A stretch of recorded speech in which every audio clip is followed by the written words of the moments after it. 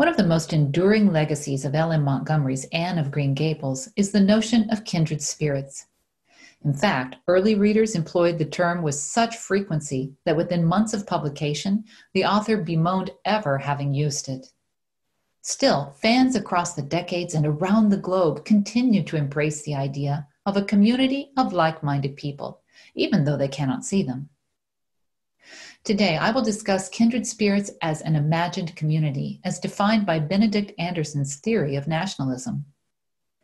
In contrast to the monarchic kingdoms of yore, such communities are socially constructed by those who envision and accept themselves as part of a group, thus increasing agency among non-elites. Community members use a common language that's unique to them, and mass media share texts and contribute to the awareness of others simultaneously reading those texts, even when they are strangers.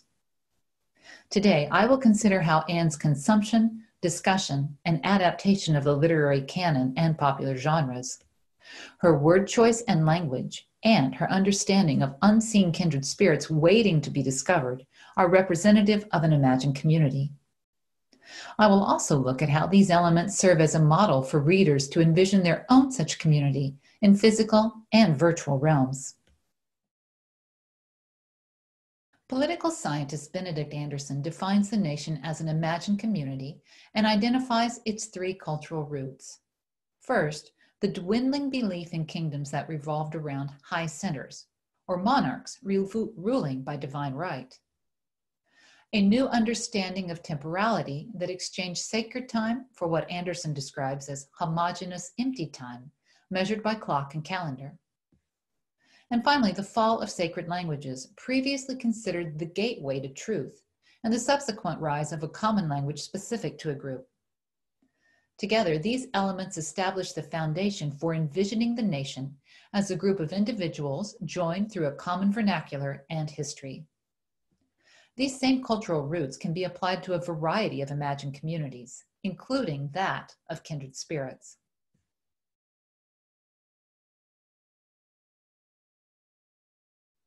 We all know a kindred spirit when we find one.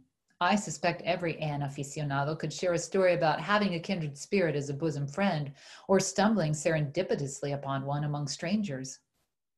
Although the term certainly exists outside the context of Anne of Green Gables, there are probably more than a few who would insist that its truest meaning can only be reserved for those who use it with intentional reference to Anne.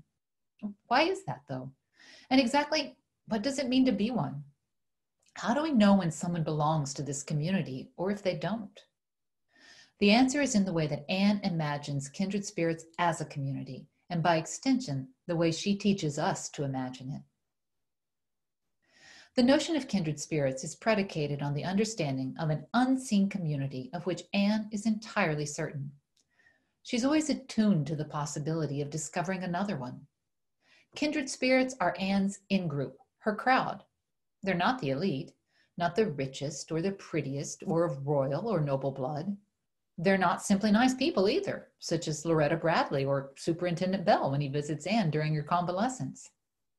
They're not even always apparent at first glance, as in the case of Miss Josephine Barry, who doesn't look very much like a kindred spirit, according to Anne, and whose rightful place in the community Anne waits to confirm. The stuff of kindred spirits, then, is intangible, yet very real. The nature of Anne's selective imagined community of kindred spirits gives agency to her, a heroine of the lowest echelons of society, an orphan girl and outsider. Now, let's consider how Anne's vision of kindred spirits entails the three elements Anderson points to as the cultural foundation of the imagined community. For Anderson, the decline of high centers marks the movement away from a monarchical society in which all aspects of the kingdom revolve around royalty who reign by divine right. Such fragmentation and disintegration allow new groups to imagine themselves as a socially constructed community. In Anne of Green Gables, we find a main character who is far from society's high center of that time. She's an orphan, a child who, as Barry Doody and Doody Jones observe, is without, quote, a proper social identity, for this is supplied by family, end quote. Additionally, these authors note that she is a girl at a time when, quote, not being a boy is a defect as culturally perceived, end quote. This othering of the main character sets her apart to imagine her very own community. For the orphaned Anne Shirley, the family as community is her greatest dream. It marks the high center or pinnacle of belonging. Orphaned within months of her birth, Anne has been taken in by families to work and is just as easily handed off when they no longer need or want her. Despite these imperfect examples of family life, Anne envisions belonging to a family and a community of friends, thanks to her reading and imagination. Anne is confident of the existence of a community of like-minded people, in spite of the evidence her loveless life has shown her. Just as she sees Katie Maurice in the bookcase or hears Violetta in the echo, Anne knows there are others with whom she can connect on a deeper level, even if she does not see them. These are not imaginary friends. They are real people. They just need to be discovered. Anne's dream of belonging is made a reality when she leaves the orphan asylum to live with the Cuthberts. She articulates this within moments of meeting Matthew at the train station when she says, "What seems so wonderful that I'm going to live with and belong to you? I've never belonged to anybody, not really."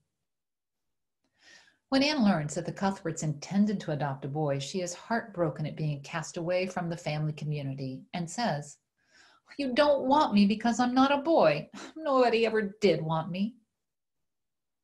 Despite the mistake, Anne has quickly won over the quiet Matthew in whom she sees a kindred spirit. Quote, "I felt he was a kindred spirit as soon as ever I saw him," end quote.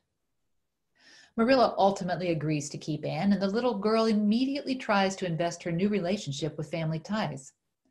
"I'd love to call you Aunt Marilla. I've never had an aunt or any relation at all, not even a grandmother. It would make me feel as if I really belonged to you," she says. Anne still identifies with the outsider at this time, as she sees herself in the little girl in the chromo of Christ Blessing Little Children, who stands apart from the group or high center. Once Anne's family community is assured, she hopes to fulfill her second dream of belonging, finding a bosom friend. Further explanation of this term being required from Marilla, Anne specifies, quote, "An intimate friend, you know, a really kindred spirit to whom I can confide my inmost soul. I've dreamed of meeting her all my life," end quote. This observation about dreaming or imagining a really kindred spirit highlights Anne's utmost faith in such people, despite her own disadvantaged life vis-a-vis her society's high centers, even if she hasn't met these people yet.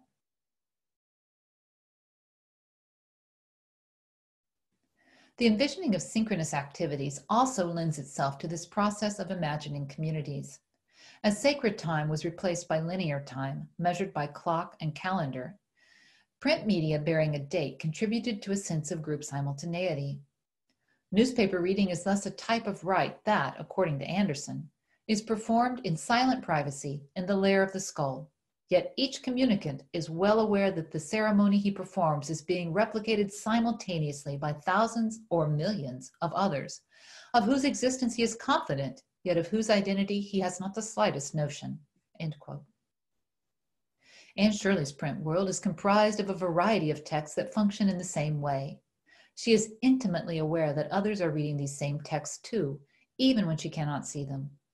Novels, poetry, magazine, newspapers, and school readers all inform Anne's vision of the world and its possibilities. As an outsider without a community of family and friends, Anne's reality and understanding of others are profoundly shaped by what she reads. Anne repeatedly references books and readings to explain her experiences. She explains everything from a lifelong sorrow to being in her life being a perfect graveyard of buried hopes, and wonders whether a rose would smell as sweet if it was called a thistle or a skunk cabbage, all with references to reading. Anne's knowledge of the fashions of the time, such as puff sleeves, is informed by periodicals. When we consider that Anne was an orphan, we realize these books and magazines were not her own, but rather she borrowed them, and they passed through others' hands. This sharing of text foments a sense of commonality. The ties between reading and friendship in the novel are clear. When the reader first sees Diana, quote, "She was sitting on the sofa reading a book," end quote. Anne's relationship with bosom friend and kindred spirit, Diana, is interlaced with reading and shared reading. She selects the name Willowmere out of a book that Diana lends her, and Lover's Lane comes from a shared text too. Their other friends also share books, such as the popular Pansy series, and the little girls read them aloud together during dinner. They regularly exchange books among themselves and eventually write and share their own tales as members of the story club. As Anderson notes in his example of newspapers, physically seeing another read the same text corroborates the imagined community one has envisioned. Both this concrete proof and the omnipresence of texts in Anne's life contribute to her awareness of others reading those same texts, even if she does not know them.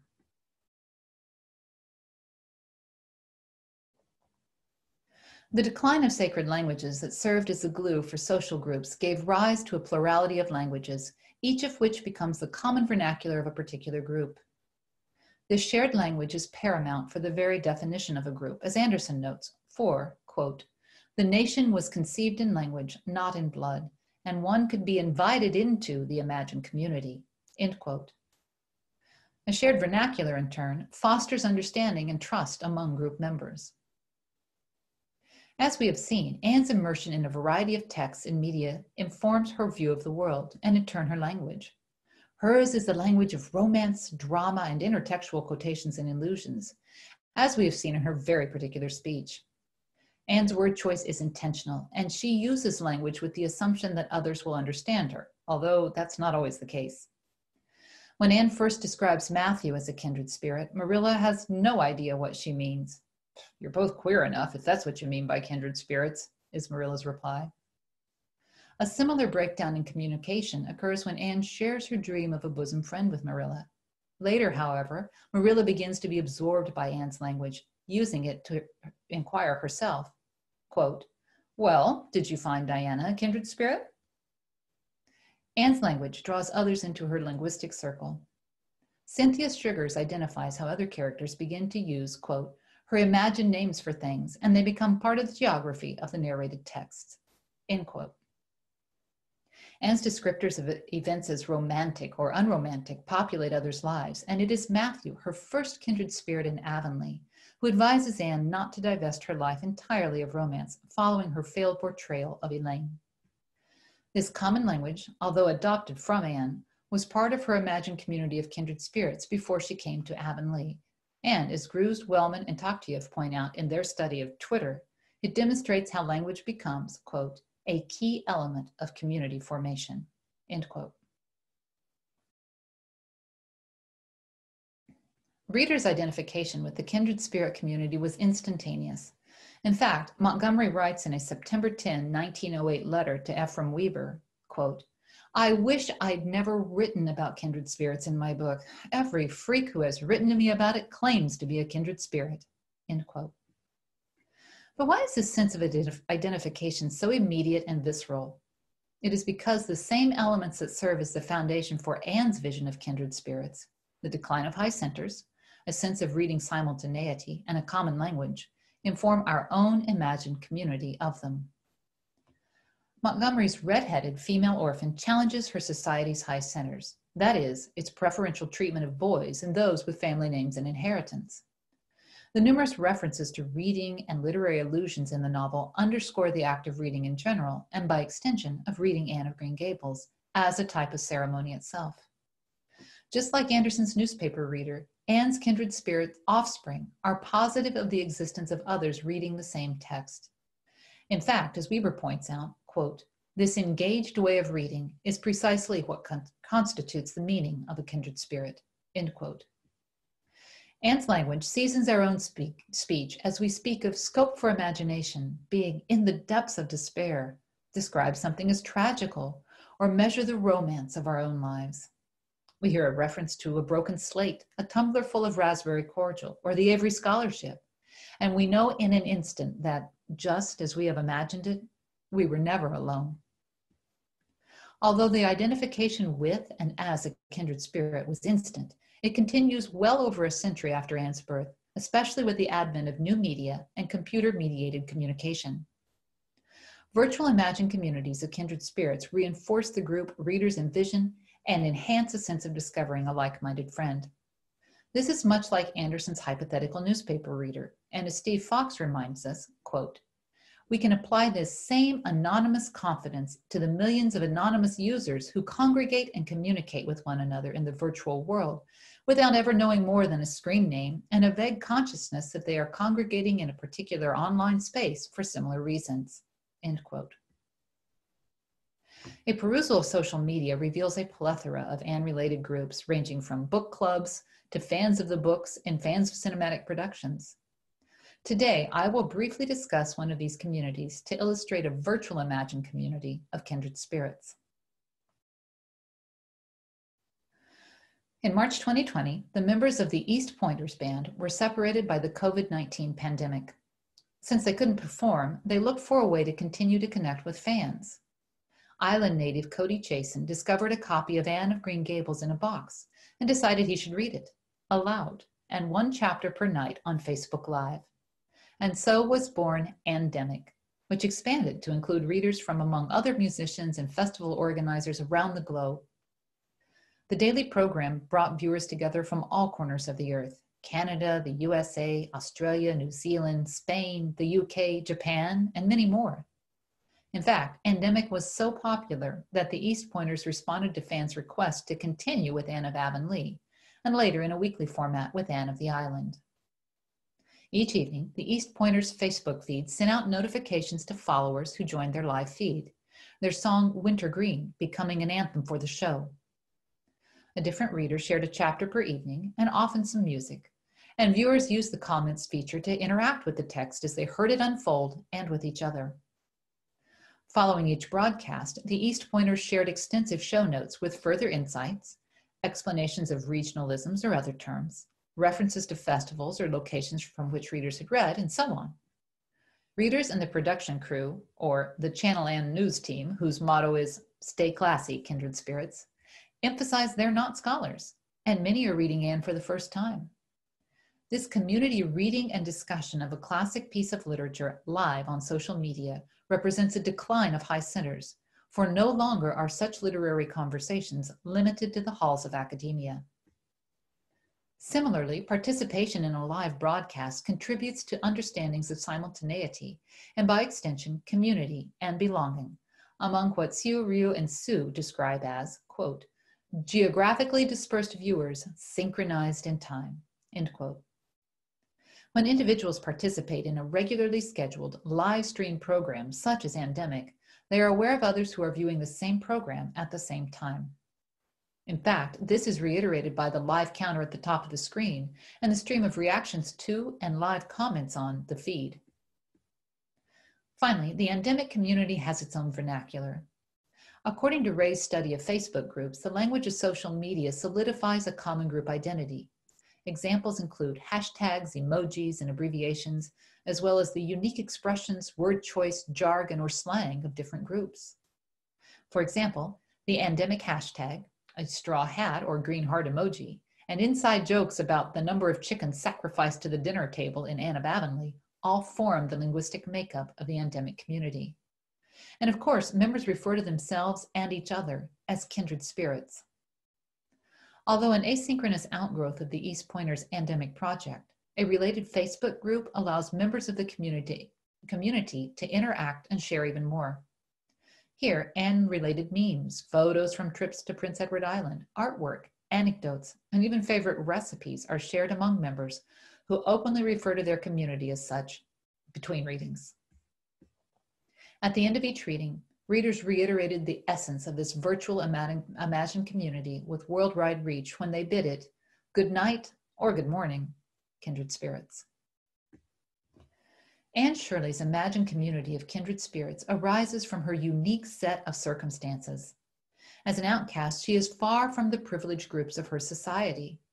Her voracious appetite for books makes her aware of the existence of other readers, and they provide her and this community with a common language.